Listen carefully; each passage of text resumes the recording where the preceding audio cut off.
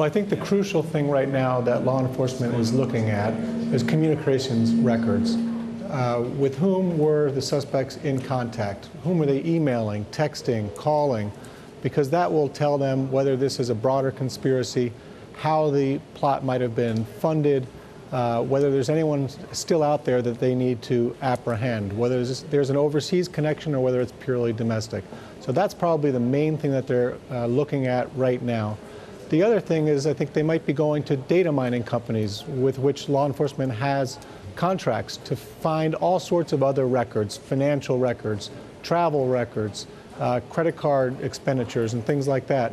Again, to get as much background as possible on the weeks and months leading up to this incident. So what can you get from the average smartphone these days?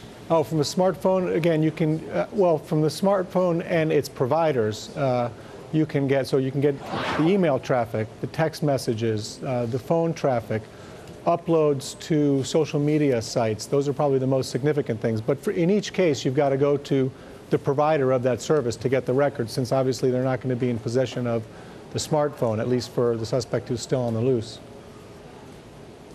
So, I mean, obviously we don't know yet how law enforcement came to identify these guys. What do you think will ultimately be the most valuable piece of information to come from this kind of approach, the data mining approach? I think it'll be the phone records and the email and text records, and possibly social media, if that was a means by which they were communicating, because I think that will just tell us the most. And after that, travel records. You know, it's very important to know, did they travel abroad in some period before the incidents, because that would give you some suggestion, perhaps, that this is internationally sponsored. The story in social media about misinformation, we discussed it earlier in our show this hour.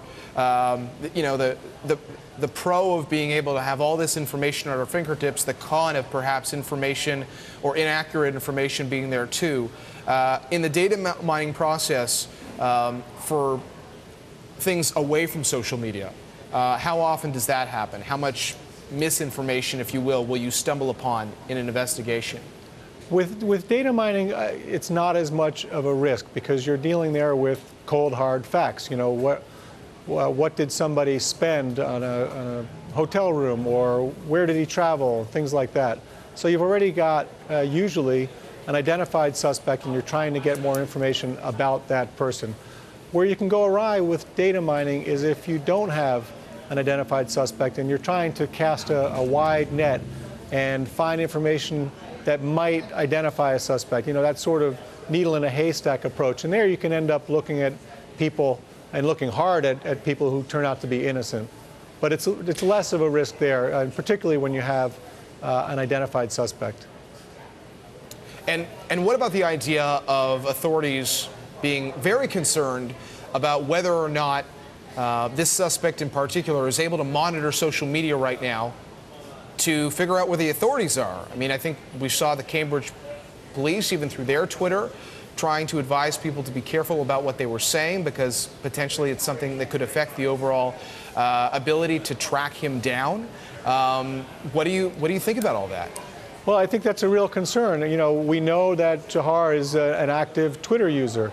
If he's following Twitter right now, or another social media site, or is even looking at news websites, and they're posting real-time information about what house or what street the police are on and where they're searching, and he's on that street or the next street or something like that, you know, that could be very disruptive information, disruptive to the investigation.